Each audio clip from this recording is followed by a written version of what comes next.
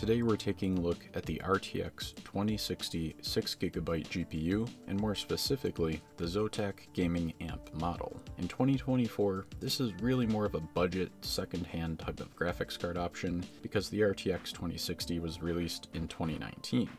There are a ton of these graphics cards out there, and I really like them for budget gaming systems since you do have 6GB of DDR video memory, and you get DLSS support, which is quite valuable in my opinion. The RTX 2060 GPU features 1920 shaders, 120 texture mapping units, 48 ROPs, in this model, 6GB of GDDR5 memory. That memory operates at about 14 gigabits per second. The memory bus on this is 192-bit, which is kind of crazy, seeing as how some newer GPUs are actually a little bit smaller. As for the gaming amp that I have here, there is a slight pre-overclock. The boost clock on the core is about 1800 megahertz. Like I said before, I really think this card is a solid budget card if you're building a lower or middle range type of gaming build in 2024. As for the video output, we have one HDMI 2.0 and 3 total DisplayPort 1.4 ports, and you can actually simultaneously use all 4 video outputs at once. I really like that. Now that we've gone through the specs a little bit, let's take a look at some synthetic gaming benchmarks as well as some actual gaming benchmarks.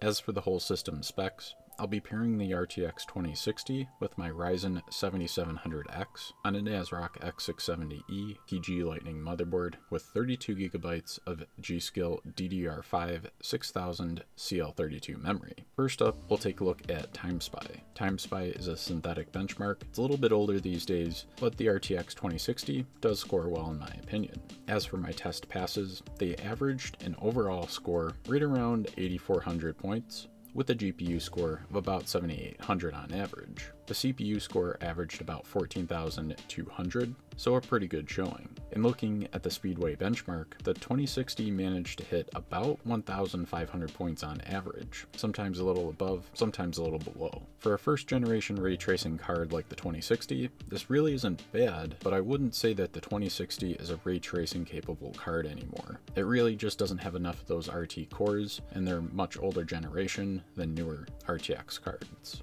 Now that we got that out of the way though, that's enough of the synthetics. Let's take a look at some gaming benchmarks. For Cyberpunk 2077, I tested 1080p and 1440p with no upscaling enabled. When it came to 4K though, I did end up enabling DLSS quality. For the 1080p low benchmark, this card is more than enough, coming in at an average frame rate of about 97 FPS. The medium preset is actually a mix between medium and high for Cyberpunk, but it came in right around the 75 to 77 FPS mark on average. In switching over to the high preset for 1080p, I saw about 65 to 66 FPS on average, which was a pretty good experience. So I would say I would probably select 1080p high for the RTX 2060 6GB at 1080p. In taking a look at the 1440p benchmarks, I saw about 66 FPS on low. That dropped roughly to 50 FPS on the medium preset, with the lows dipping into the 40s, so definitely still playable, but you're noticing it's struggling a little bit. When going to the high preset, that average came down a bit. We're looking at about 43 FPS on average. You definitely can get a little bit more mileage out of 1440p on the RTX 2060 by enabling DLSS quality or performance, but generally speaking, I always tell people quality is way better. Moving on to the 4K settings, things start to get really tough for the RTX 2060 6GB. It's not really a 4K card anymore, but I really wanted to see how it would perform. For 4K low, no upscaling, I was able to average about 32 FPS, but the lows and the frame time spikes were really noticeable, super distracting. You can't play at this. In looking at 4K medium, well, again, definitely not playable. We are looking at something like 24 FPS on average, horrible experience. So I enabled DLSS quality, as that's really what I prefer for upscaling. The 4K low test averaged just over 50 FPS, so I would say it's super playable in my opinion. It's not the golden 60 FPS, but definitely workable. And switching over to 4K medium with DLSS quality enabled, we were averaging about 40 FPS though. In my opinion, I probably would not use 4K even with the DLSS quality settings set. I would probably stick to 1440p high with DLSS quality, or even medium, somewhere in between. I think that that's going to give you the best visuals and performance for the RTX 2060 6GB GPU.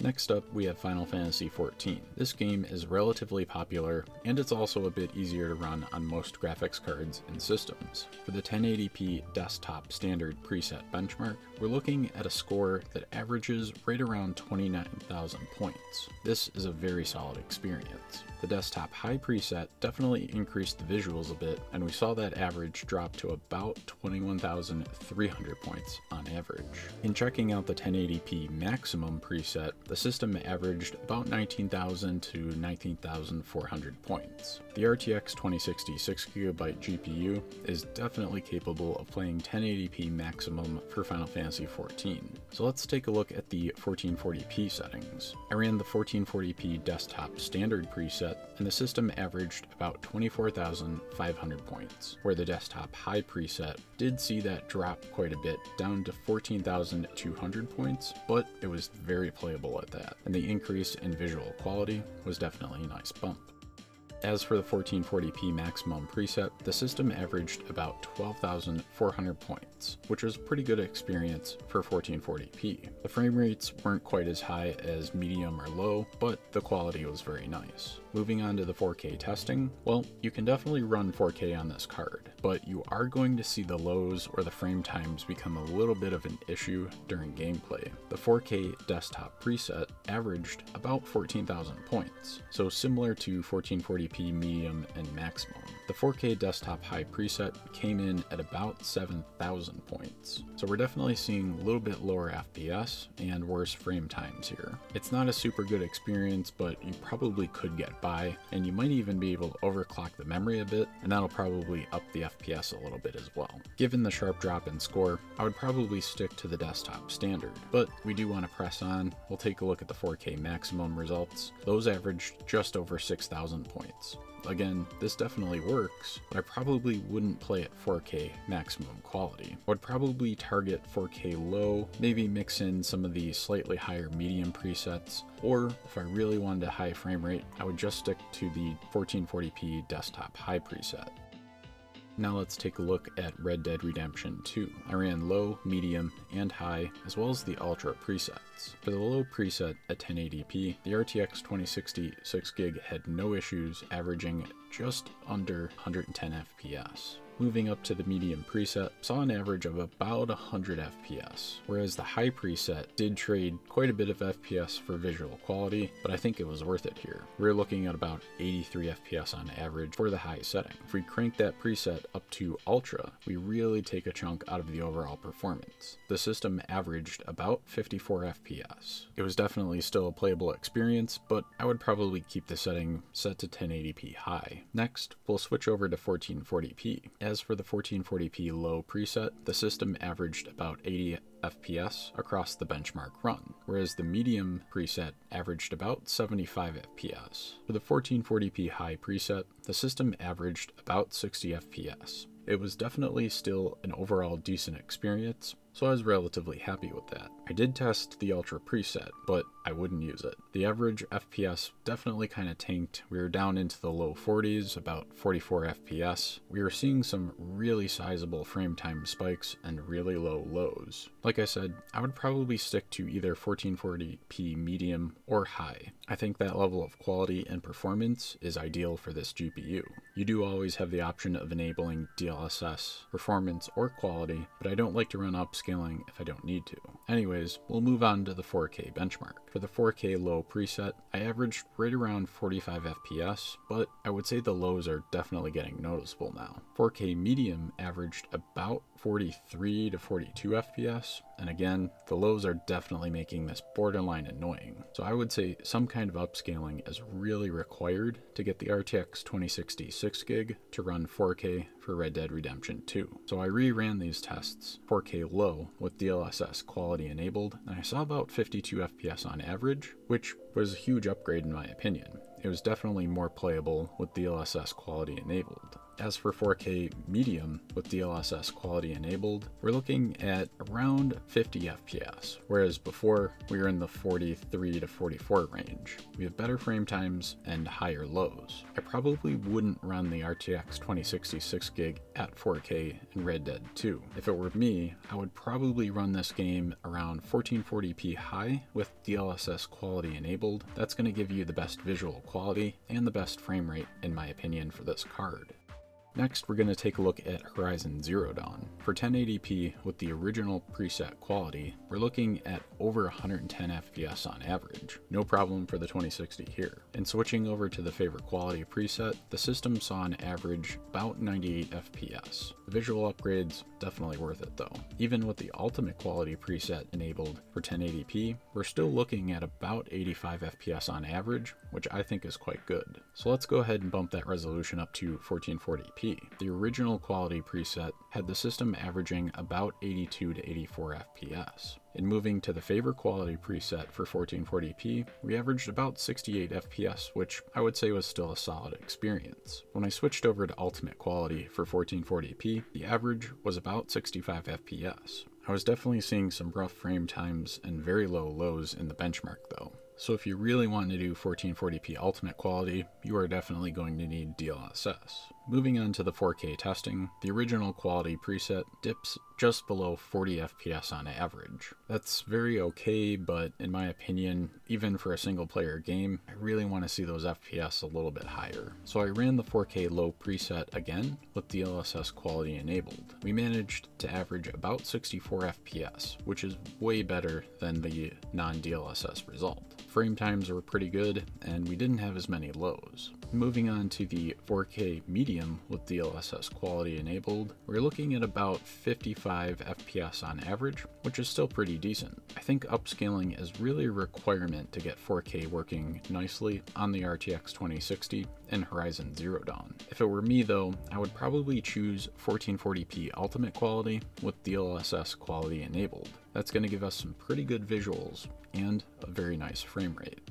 Now let's take a look at the RTX 2060 and Hogwarts Legacy. This benchmark will be running around in Hogsmeade at different quality presets. At 1080p low, the system was averaging about 112 FPS. Bumping that quality up to medium definitely got us quite a bit more visual quality, and the average for the system was right around 100 FPS. In switching over to the high preset, the average benchmark run was looking at about 80 FPS, so definitely pretty playable. The ultra preset, I was able to stay in the 65 to 67 FPS range, but I was starting to see some frame time spikes. Nothing too crazy, but not my preference to play in ultra. Moving on to the 1440p testing, the low preset saw the system averaging about 75 FPS over the run. 1440p medium test averaged about 67 FPS, but the frame time spikes were cropping up here and there. I would say right around 1440p medium, this is basically where you want to kick in DLSS quality. And looking at the 1440p high preset,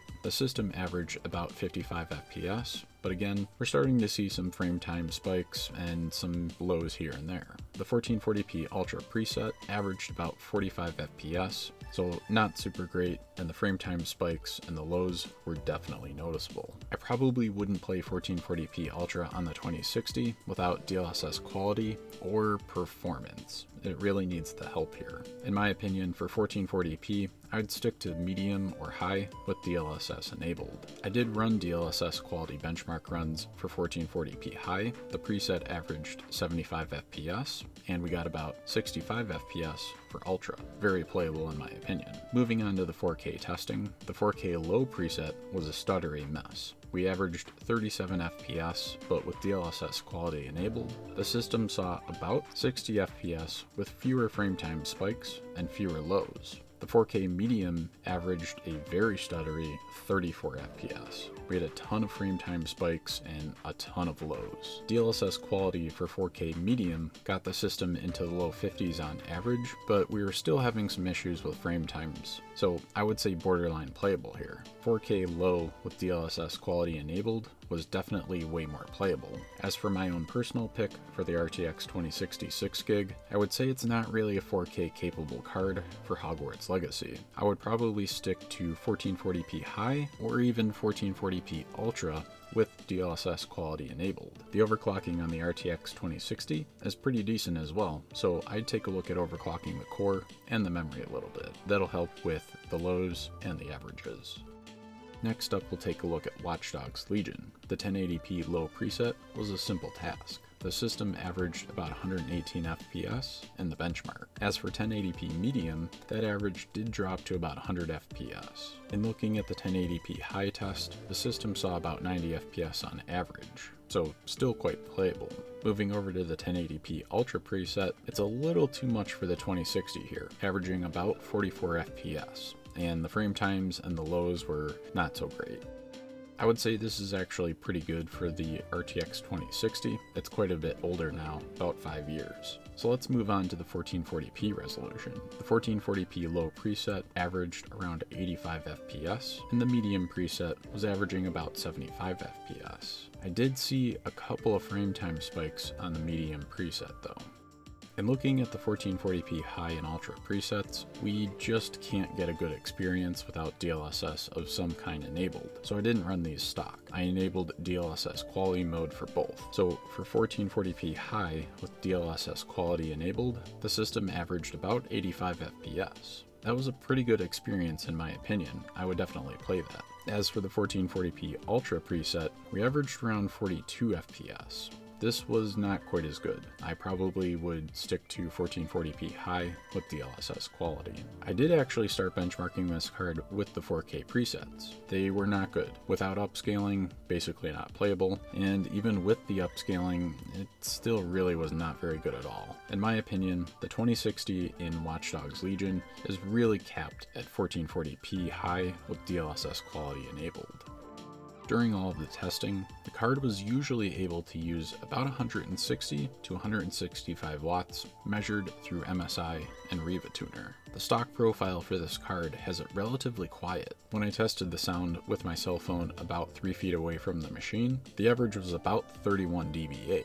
The heatsink equipped on the Zotac Gaming OC card is a decent size, and it's a very good design for a card that uses this much power. I didn't need to crank the fan speed at all in any of my testing, but it is an option if you have a warmer ambient temperature or if you're trying to really overclock, as every couple of degrees that core temperature rises, you're going to lose some top-end megahertz. The Gaming OC model doesn't have any fancy switches, doesn't have any RGB, but to be honest, that's fine in my opinion. This card is really for budget, low, mid-range type builds, and I think that's the best purpose for it. If you're buying this card in 2024, you should really be looking for a solid deal on it. This card does have a nicer backplate in my opinion, and I think the Live to Game branding does look cool. You'll probably pay a little bit more for this card than one of the OEM pre-built types, but I do like this Zotac card. If you want to build a system on a budget, and especially if you have a tempered glass window, you want a card that when you look at it, it looks nice. And I think the Zotac does look nice. I actually picked this card up from the Zotac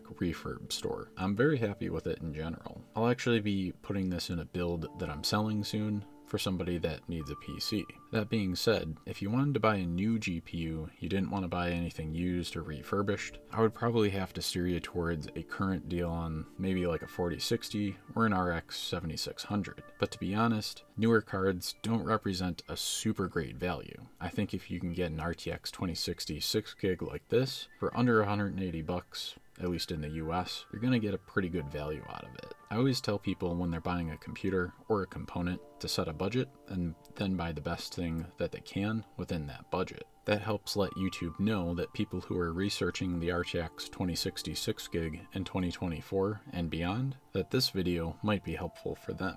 This video also took a ton of time, benchmarking, editing, all of that good stuff. So definitely would appreciate it if you dropped a like on it and even a comment. If you're into gaming, home lab stuff, anything like that, I would definitely say get subscribed to the channel and ring that bell for future notifications.